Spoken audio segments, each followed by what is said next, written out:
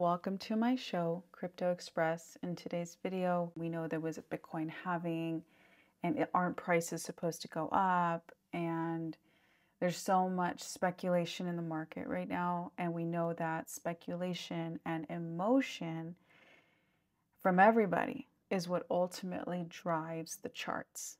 That is what drives the charts, is how everyone is feeling. And that's why it's important to understand what is going on and why people are feeling the way they are. Okay, without further ado, let's get started.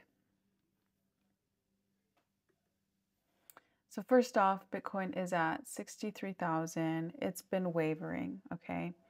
But that said, I'm going to show you a clip from Anthony Pompliano.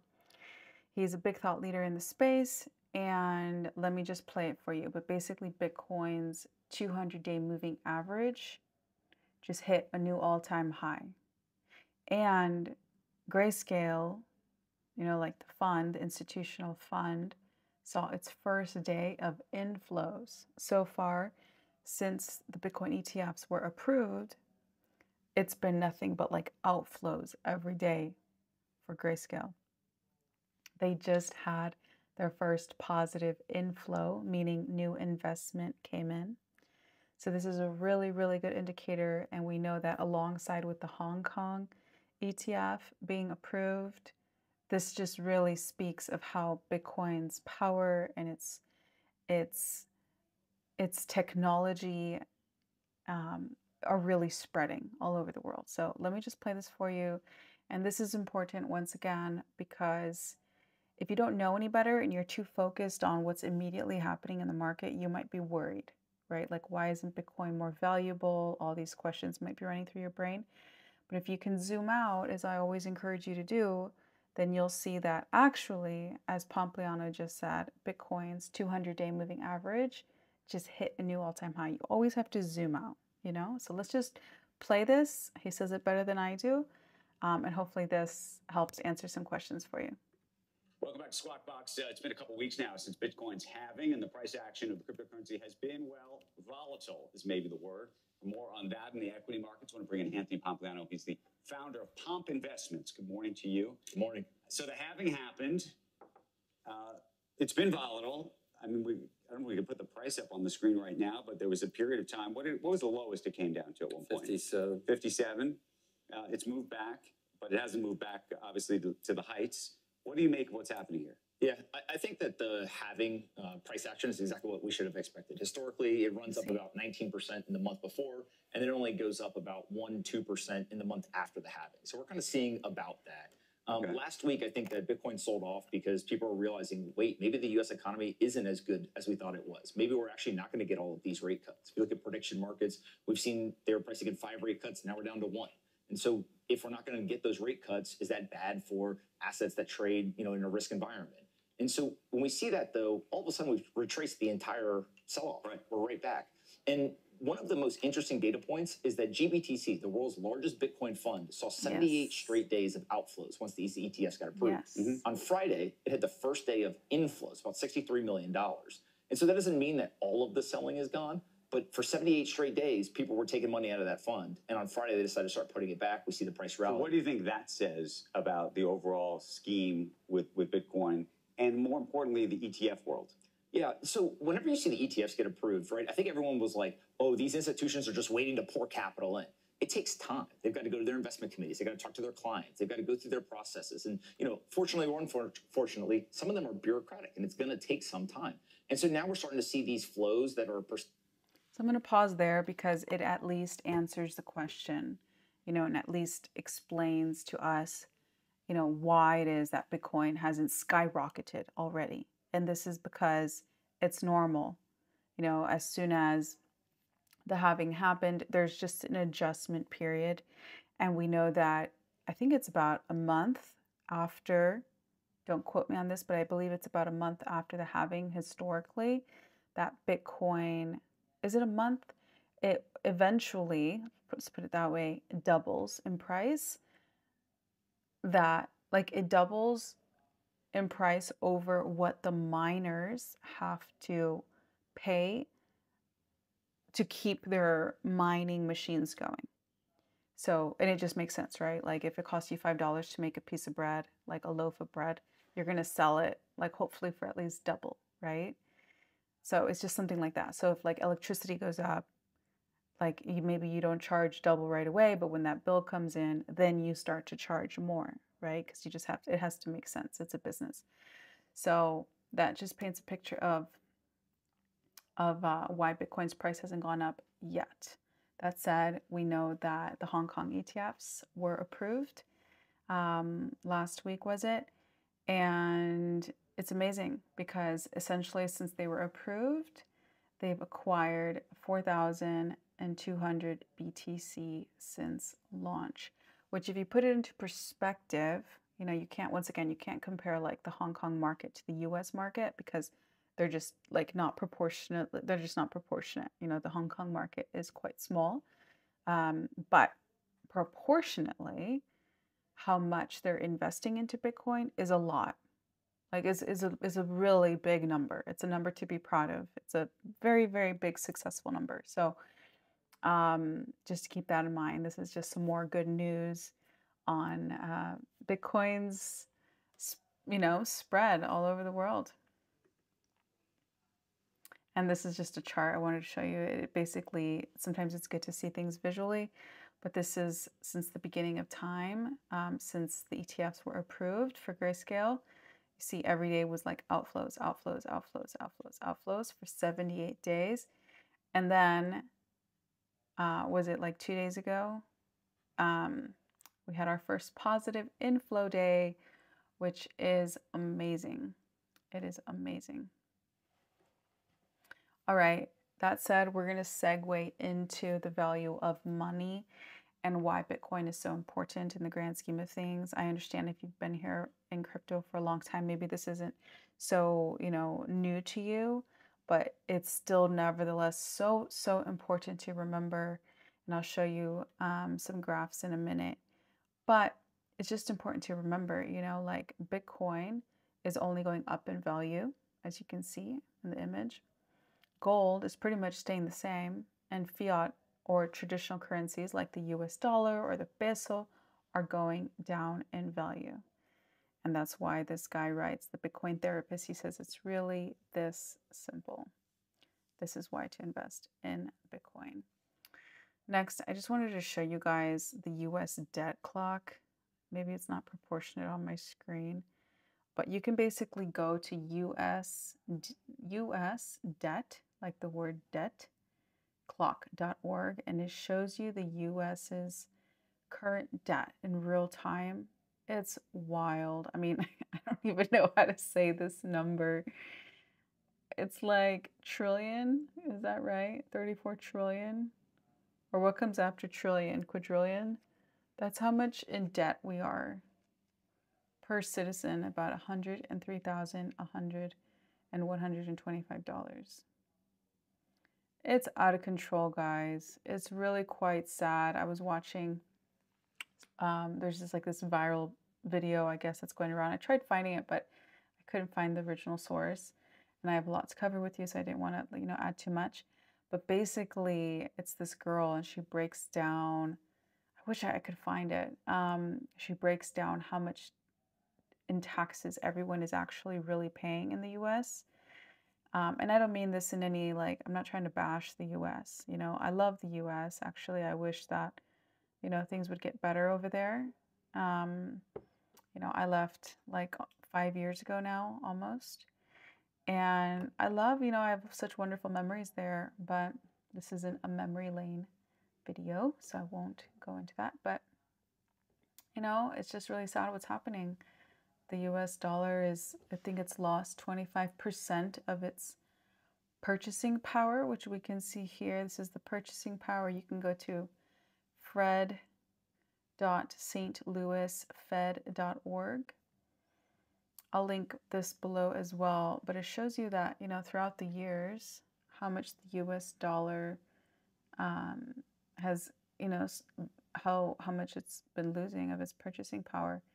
And you can see that where we are now, 2020, like basically it's been crashing since like the 1940, 1945.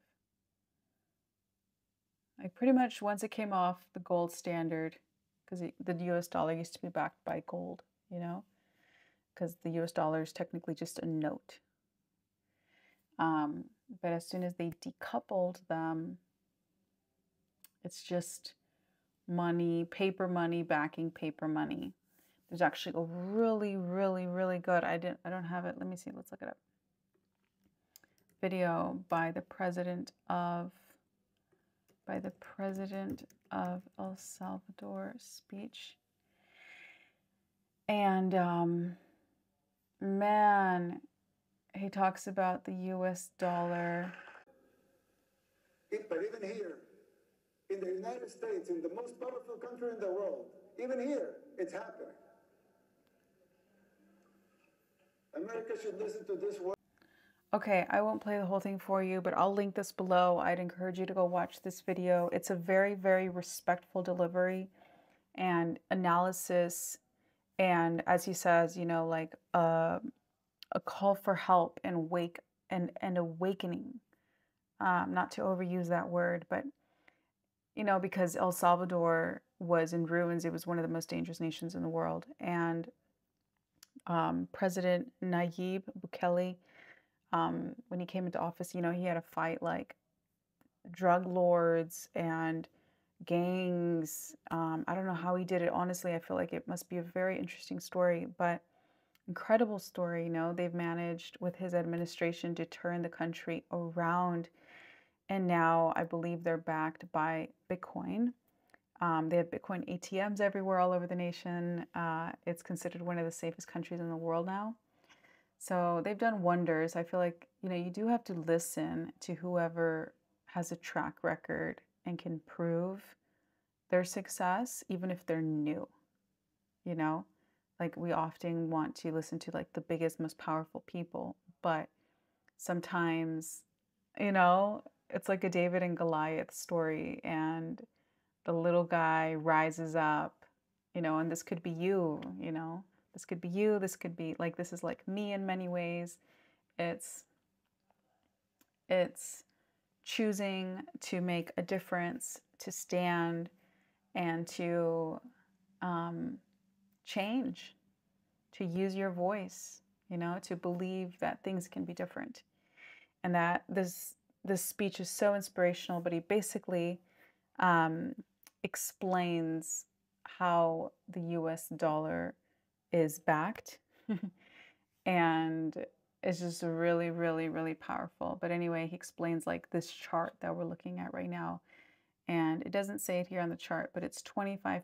The US dollar has lost 25% of its purchasing power. That's scary. That's dangerous. And this leads me to this incredible, very easy to understand, but so powerful graphic. You won't be able to see it with my face in the way, so I'll stop that. But it's by it's by Maria Hamilton, and she basically, it's just a graphic, right? You can see it. It says like in 2015, a house, the same house, you know, throughout several years, and it shows its appreciating value. So the house initially was worth $262,000. 3 years later, it's worth $325,000. 3 years later, it's worth $455,000. And then 3 years later, in like our present day, it's worth $582,000. So it shows how like the value of things is going up because of inflation, right? But then below it, you'll see it shows how many Bitcoin you needed in each of these years, every 3 years, to buy that house that's going up in value. And what's amazing, as you can see on my screen, is that when it was worth only $262,000, you needed 1,225 Bitcoin to buy that house. Fast forward to the future, to the present day, the house that is now worth almost double what it was before, $582,000, is now worth or purchasable by 8.9 Bitcoin. So while the price is going up, the amount of Bitcoin required is going down. And that shows you how amazing and how just incredible, even though the chart does this on the regular, you know, it's scary. You're just like, it's not going up. I thought Bitcoin was supposed to go to the moon, you know? And that's because once again, you have to zoom out and see how throughout the years it's already proven a track record, you know, and from here, I mean, in the next, if we follow this logic in the next 3 years, you know, it should be like about 4 Bitcoin, approximately 4.5 Bitcoin or less, or less, or 1 Bitcoin to buy this. Powerful, very, very powerful stuff. But okay, that said, we're just going to very briefly go over some more drama. Unfortunately, the SEC, or the like securities like department of the US, has been going after more crypto companies. And this tweet, it kind of makes fun of it. You know, it's like they went after Uniswap, saying, you know, like Uniswap was saying like they're not an exchange, you know, and the SEC is like, yes, you are an exchange. Uniswap is a DEX. It's decentralized. It's just like a tool, a platform, you know. And then they went after Coinbase, and then Coinbase is filed legally as an exchange. You know, it has a license. But the SEC was like, no, you're a broker dealer. So it's like they're reading between lines and trying to find like the needle in the haystack all the time on what they are and what they're not.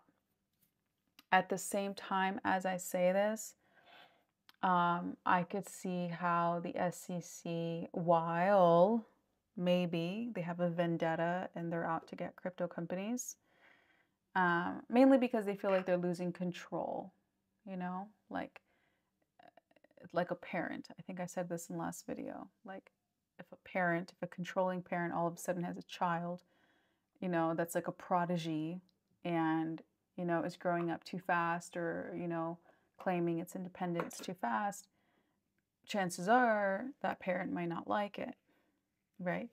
And so might just want to like tell it no, no, no for like everything. You know, I was raised this way in many ways. So you can see how I'm using an example relevant to me. So I could see how maybe there is this, like that side of the SEC where they simply don't want Bitcoin or crypto to succeed because it takes power away from them and it's happening too fast. And, you know, maybe there's just that general resistance to change and lack of understanding, you know. So if we're neutral about it, maybe that's why the SEC is going after so many crypto companies. On the other hand,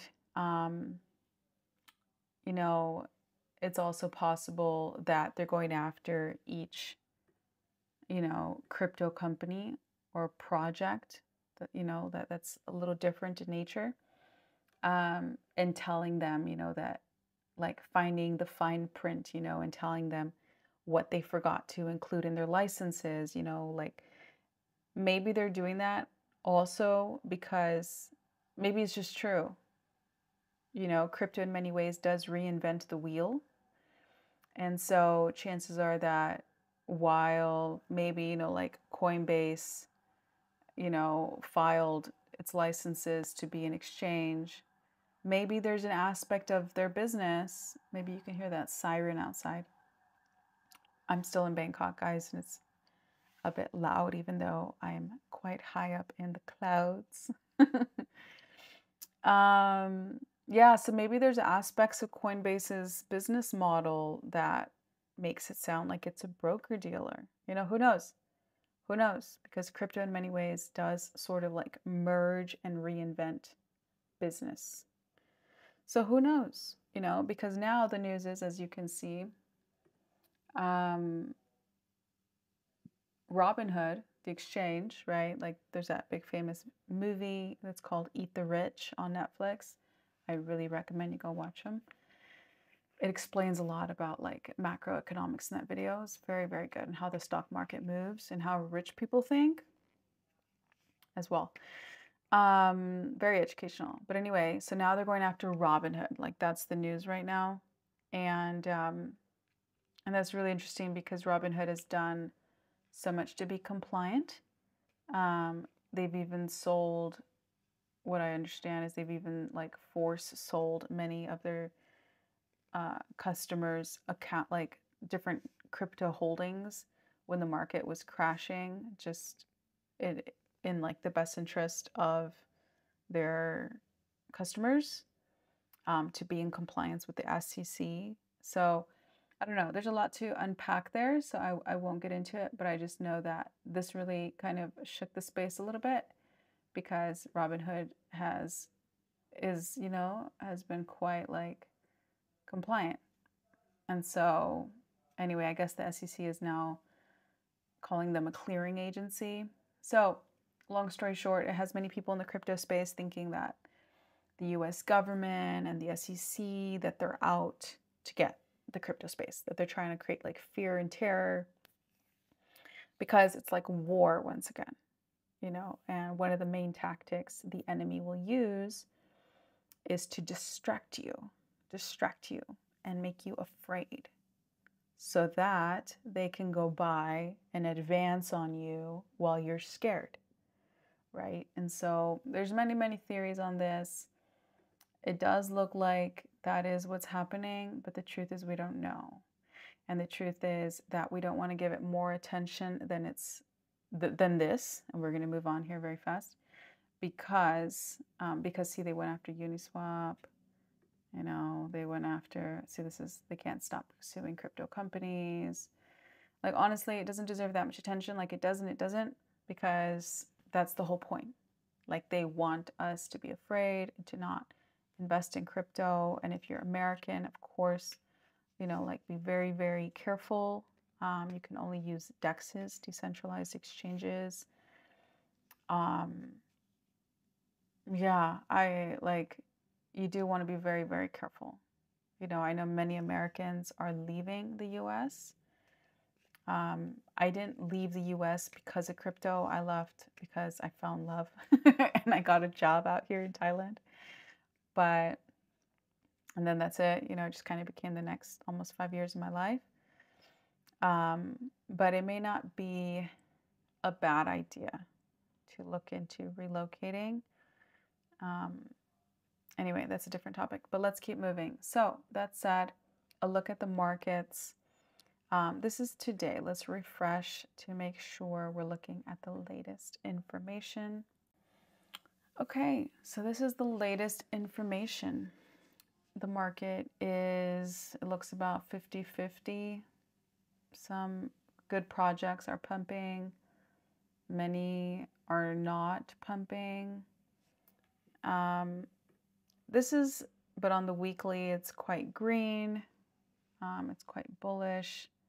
Some projects up tremendously. So it looks like the market has tried to recover quite a bit. You can see that dog with hat is up 36.29%. Render almost 50%. So it looks like the market really did like a good 30 to 40% comeback this last week. There was another chart I was going to include, but it's too much information for this video, but it shows how in general the crypto altcoin market cap, or total market capitalization, so all the tokens in circulation times their price, it showed how the general market cap of the crypto altcoins are like really on the comeback. Like, they're really taking off, which is amazing. It's amazing. There have been some differences in the way this bull run is unfolding, even though we haven't fully hit parabola or like parabolic action yet. Yeah, very interesting. Like, mainly that, like meme coins are really leading the way. Usually it's Bitcoin, then altcoins, and then degen coins, but it looks like meme coins, being that they represent culture and like cultural like emotion and like advocacy, are taking on a whole shape and category of their own. So that is very interesting. So we'll see how this crypto bull run unfolds. But that said, we're gonna talk about AI. because I have a strong reason and reasons to believe that AI is going to be, aside from meme coins, as I talked about, it's going to be about AI. I made a whole video on Bitensor. You know, we know that based AI is a contender or like competition. And that's what this tweet says from Kyle. He says, AI summer is coming. You know, don't say you haven't been warned. How do I know this? Study the recovery. AI coins recovering fastest. And meme coins. NVIDIA earnings 2 weeks away. So NVIDIA is going to be reporting its earnings. I'll show you here in a second. AI sector volume growth percentage. Top performers for the past 24 hours are altcoins. The narrative is staring you right in the face. It's so true. It's so true. See, NVIDIA is leading earnings season even before reporting results.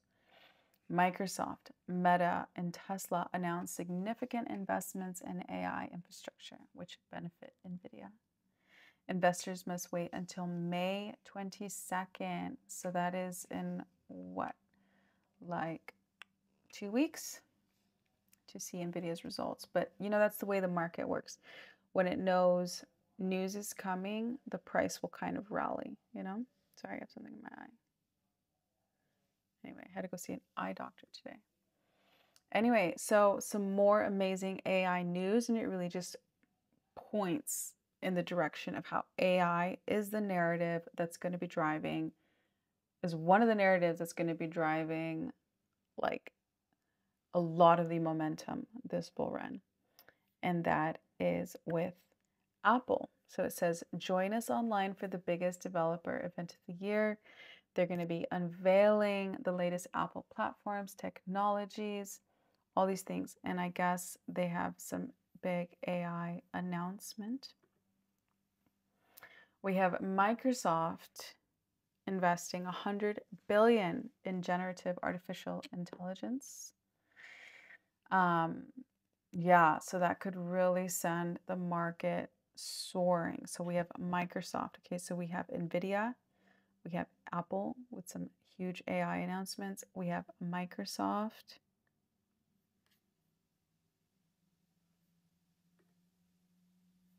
Then we have Amazon announcing Q. It's generative AI assistant that virtually does it all, makes data more accessible, writes code, answers questions, generates content, solves problems, manages AWS resources, and takes action with built-in security. I'm very curious about this. I used to work for Amazon it's complicated, doesn't matter, as a technical, like literature, quality assurance person in Portuguese. Anyway,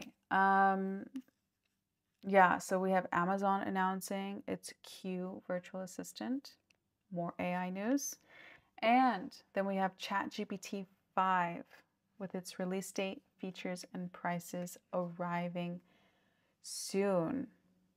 And we all remember when Sora, like the speech to video technology, it's not open yet or available to the market yet, I don't believe.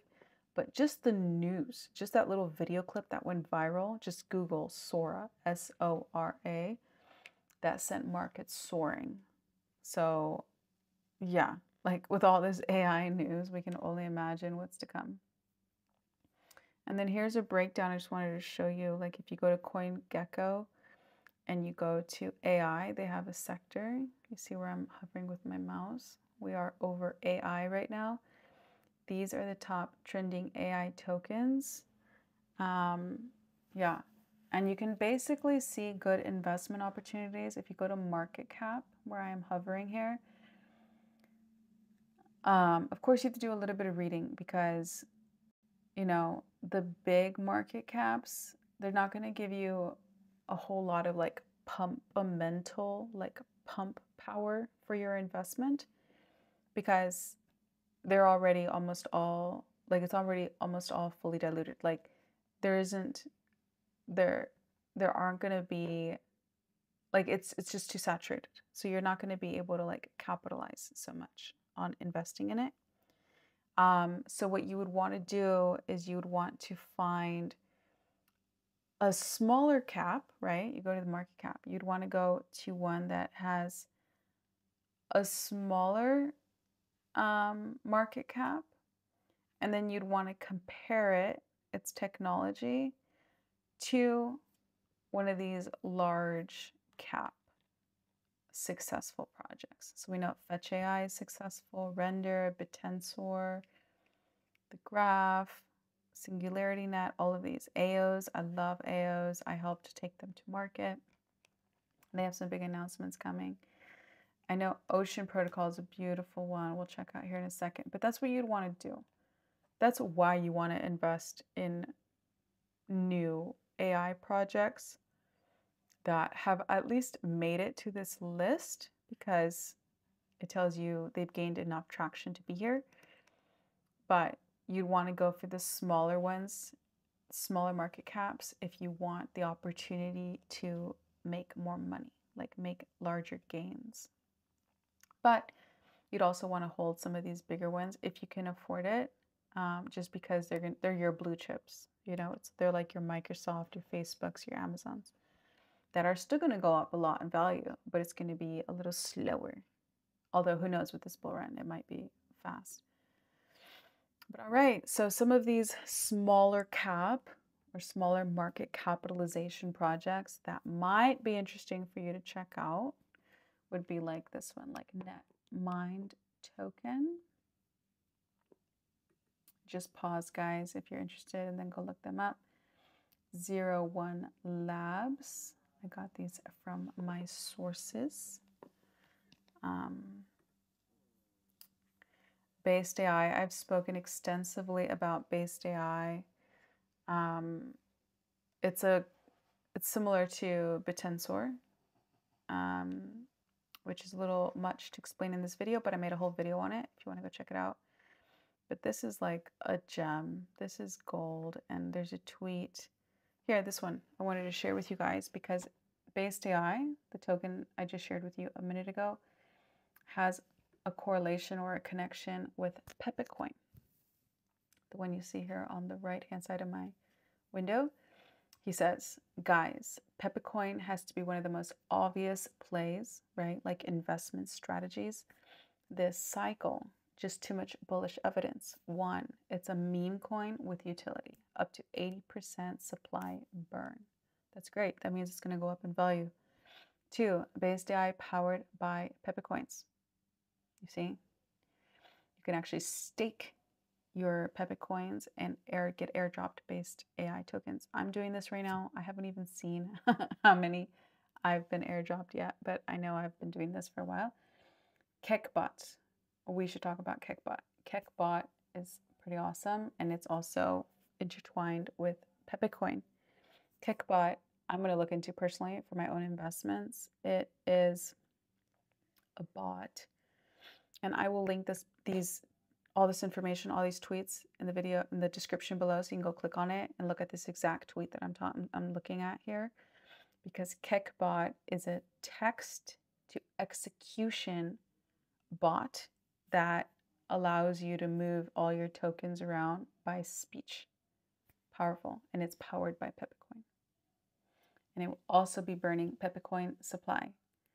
And then also you'll see here Vitalik, you know, like the godfather of Ethereum, also gave it a mention. See, that's what this tweet says. Vitalik's last 3 blog posts since he liked his 7-year-old tweet about Pepitcoin has been, number 1, decentralization in AI. So these are the last like 3 blog posts by Vitalik. The first one has been on decentralization in AI. The second has been on meme coin utility, and now, and then third, FHE, which is a certain form of like process or code. It's a little complicated, but it's pretty cool. Yeah. So anyway, Vitalik is backing Peppercoin. See, this is his tweet from, can you see my screen? From 2017. He was talking about Peppercoin. Oh my gosh. And of course, he's cryptic about it. He says, before or after the Enterprise Peppercoin Alliance. See? And then Elon, just to back up my AI narrative, Elon also made a tweet a year ago in March, and all he wrote was one word: based AI. Spoke like written exactly the way based AI like has coined its branding, based AI. And of course, these guys know about things like long before they come to market, you know?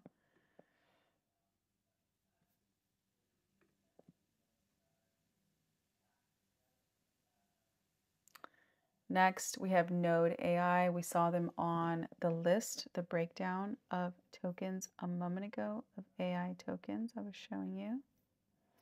See on this list, we have, where are you? Node AI. Anyway, it's here somewhere, guys. But that said, this is the next small market cap opportunity to invest into an AI project that will still give you the opportunity to like make massive gains when the bull run like takes off and like parabolically. I've just been in Thailand for too long, so my English escapes me sometimes. But anyway, check them out, Node AI. And I believe you can get your own node and you can, yeah, start monetizing it. But there's a lot to cover here. Very, very cool. And this tweet just kind of wraps it all up for us. But he says, the strongest narrative in crypto this year has been AI. And I don't think that changes anytime soon.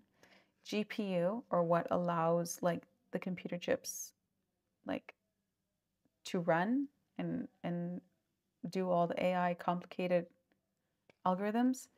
It says GPU is my strongest conviction in this sector for good reason. And that's what these AI projects decentralize, is the GPU power for AI to run off of. It's really amazing.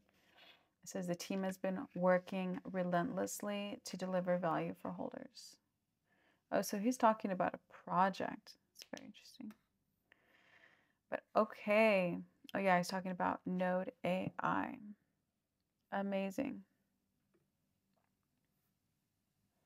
Next, the last piece of news, and then we're wrapping it up. But you know how we saw Fetch AI on the list of the top crypto projects list?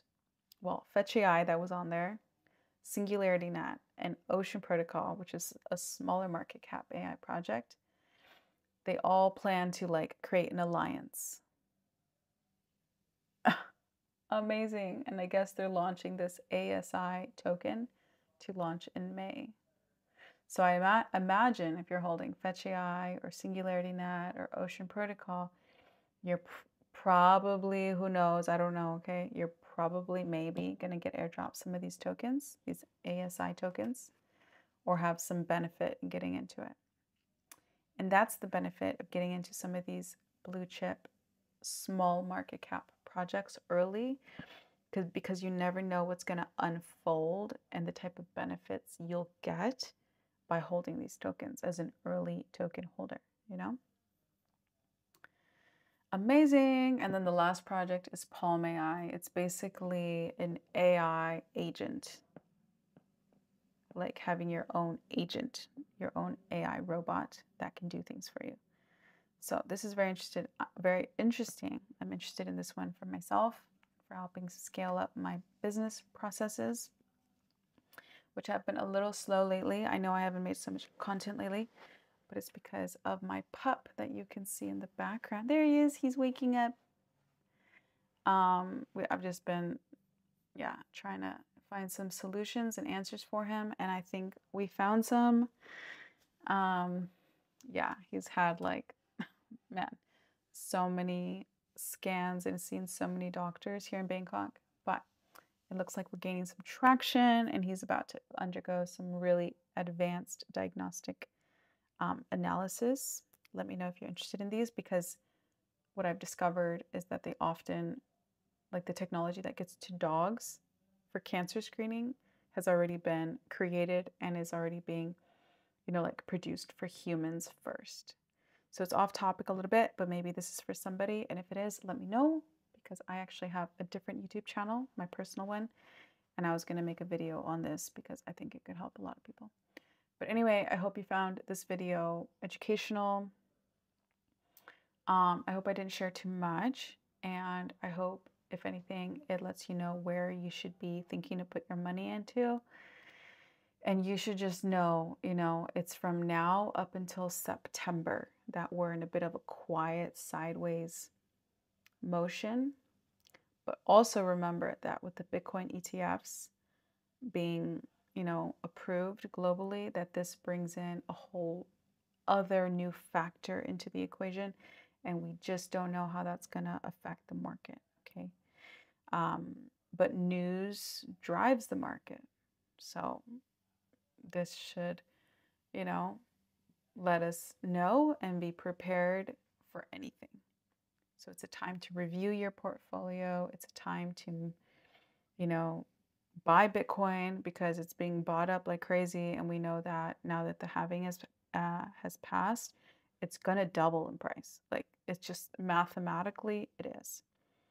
And we have sovereign wealth funds and families and Saudis and very rich people all over the world buying Bitcoin. So yeah, I think I heard somewhere that there isn't enough Bitcoin for every single millionaire on the planet to even own one.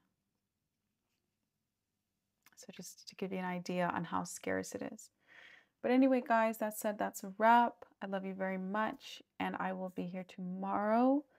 I'm going to be a lot more consistent now that I have pretty much hopefully gotten to the end of this deep research phase that I've been in for my pup, who moved behind me.